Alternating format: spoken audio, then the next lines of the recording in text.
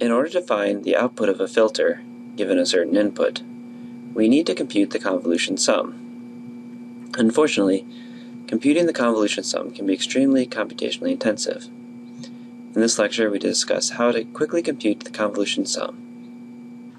Hopefully, you remember that we can calculate the cyclic convolution of the input and filter by multiplying the DFT of both systems and taking the inverse DFT of their product.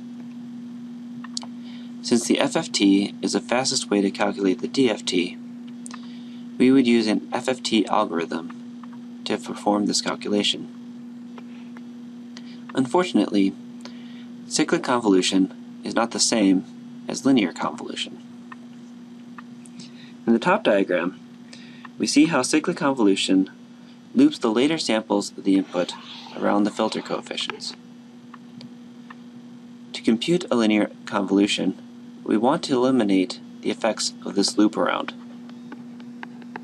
By inspection, we can see that the easiest way to implement linear convolution through cyclic convolution is to zero-pad the length of the input and the filter. This way, when we loop the input around, we want the looped portions to be filled with zeros. Therefore, if x and h are both length n, then we will want to pad x and h with n-1 zeros.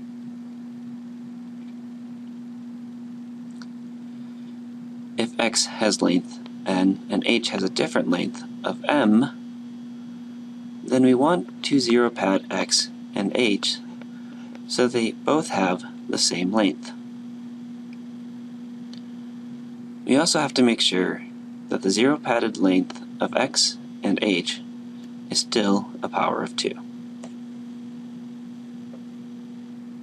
If our input sequence is very long, we still have to wait for the entire length of x to enter the system before we can compute the convolution with the FFT.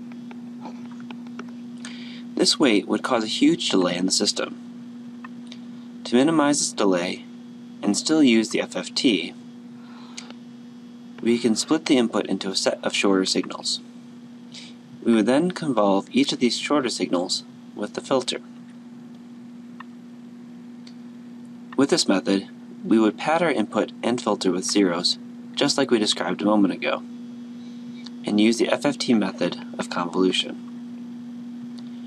After we compute the FFT of our truncated signal, the first L samples of this convolution would match our desired output, but the remaining m-1 samples would not match our desired output. These samples would not match our desired output because these samples needed to be convolved with samples from the second portion of this truncated signal. While we can send the first L samples to the output of the system, we need to finish the convolution for the remaining samples. We can complete the first convolution by calculating the second convolution. By overlapping and adding the second convolution with the first, we can complete the convolution for the first input sequence and begin the convolution for the second input sequence.